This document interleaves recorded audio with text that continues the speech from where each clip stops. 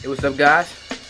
Hope that video. In today's video, I'm going over what is better, the Nerf Elite a Trilogy or the Nerf a Zombie Strike Sledge Fire. Let's get to the video.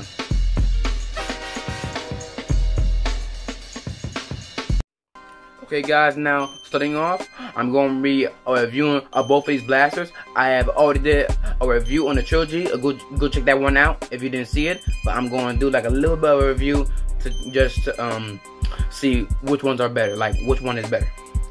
First, starting off with the Sledge Fire, you have a no strike barrel lug. You have a front sling mount right here. If you guys don't see that, then you have a front iron sight. You have a tactical rail. Then you have your barrel or release. All you have to do is press it down, and then you put this part right here down. And when you hear that click, that's the priming happening. So with this shotgun, you do not prime like any other shotgun. You just prime like this, and then when you're shelling right here, your zombie strike shell, all you have to do is put it in like this, like so, like that, and then flip it up. And you have your shotgun. And by the way, guys, this blaster shoots three zombie strike. Whoa, three darts at a time. Then right here, guys, you have your butt stock right here, like this. Your butt stock, and this butt stock holds three shells. Then you have your trigger right here. This blaster does not have slam fire, but yeah, the trigger is pretty cool. I can just be walk around and then like somebody come up to me and I shoot them with 3 bullets at a time.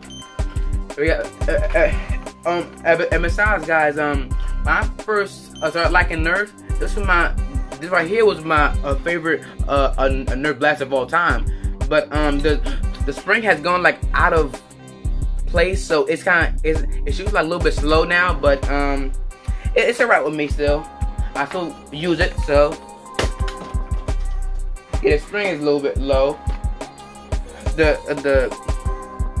I don't know, but yeah. And you have no other, and you have no jamming button, and you have like a little bit of a sling mount, the bow. I don't know how you're gonna put that in.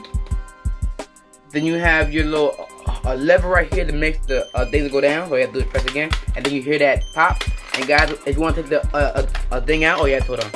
All you have to do is put it out like this and wait to a click right here. Do a click, and then it comes out popping.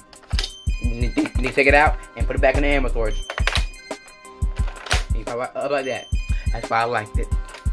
Yeah, but guys, that's the view of Sledge Fire. Let's get to the Trilogy.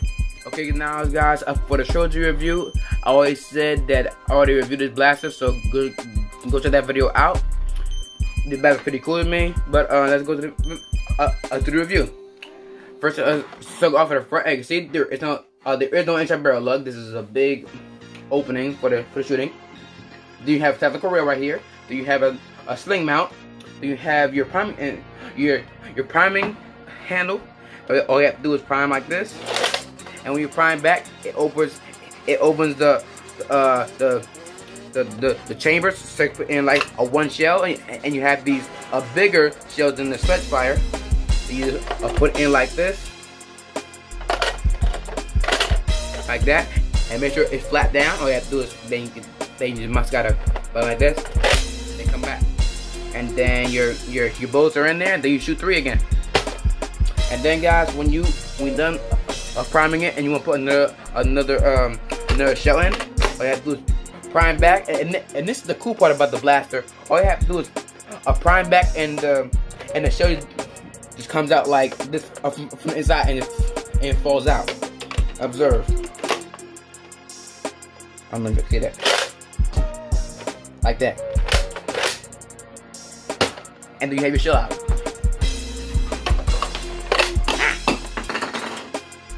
That was weird. All right. Then you have another sling mount back here. Then you have your unjamming switch right here. I mean your unjamming button. Then you have your stock right here. Your stock that is not removable unless you try and like cut it off. But and you have a switch back here for your shells and darts. You have 5 places for each one. But guys, for the Sledge Fire shells, it's kind of too small, so it won't fit in though. But and guys, if you want to take it out, all you have to do is pull it out like so. It won't come out like, if you hold up, it will come out. But if you hit it, it will come out. And the grip is pretty good for me. I kind of like how the Sledge Fire grip. I like how Sledge Fire grip is much more better a little bit. The trigger's pretty good. This blaster does not have slam fire.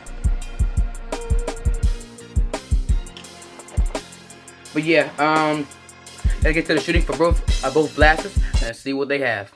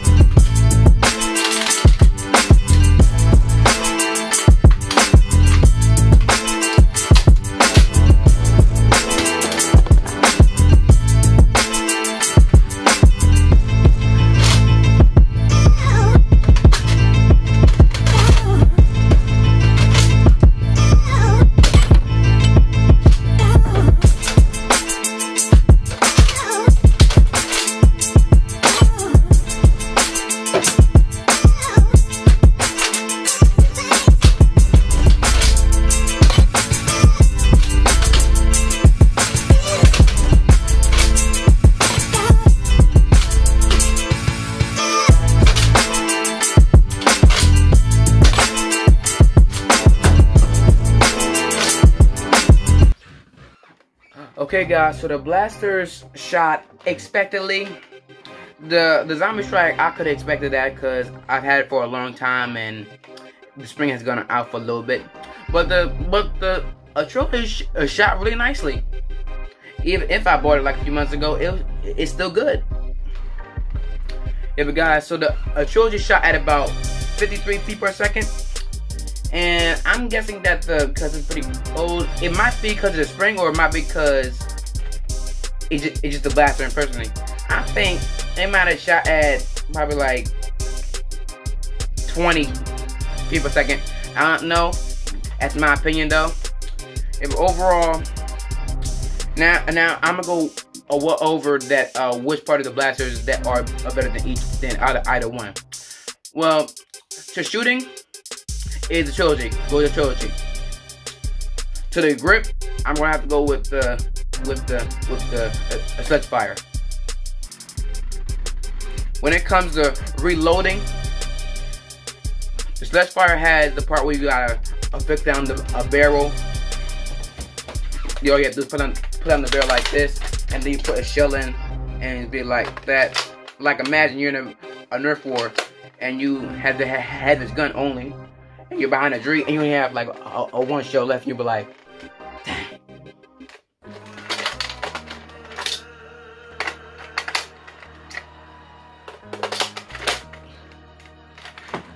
And you shoot him. Like the way that happens, I can rock when it comes to Sledge Fire.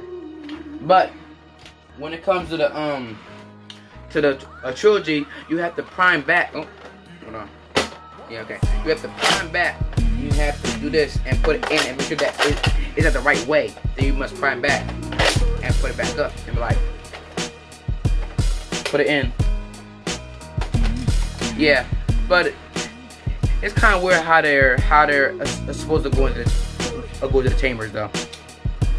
Yeah, but when it comes to holding the shells, I think the Trilogy wins for that because it holds more shells than a Sledge Fire, because a Sledge Fire holds 5 shells. But when it comes to accuracy, the Trilogy wins for that. Yeah, but guys, I'm not gonna say. Well, I might say which blaster is better to me, but this is gonna be your opinion. Like, you can comment down below and see, like, type down, what's your favorite, the Trilogy or the Sledge Fire?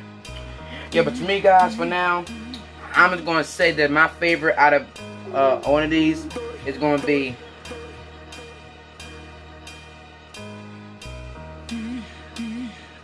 I'm going to say the Trilogy. It's just because, like, I still like the Sledge Fire, but the Sledge Fire shoots more slowly now, like it used to, because it's old and the spring might be done. Yeah, but the Trilogy is good though. I don't like how they put like the chamber in, but I like how they make the shell come out. But it's kind of weird how you're like in Nerf war and then you leave shells around and then somebody know where you're at, like, cause that's kind of weird. Yeah, but guys, that's all if I have to today in this video. Like, comment, subscribe, and I'll see you guys in the next one. Peace out.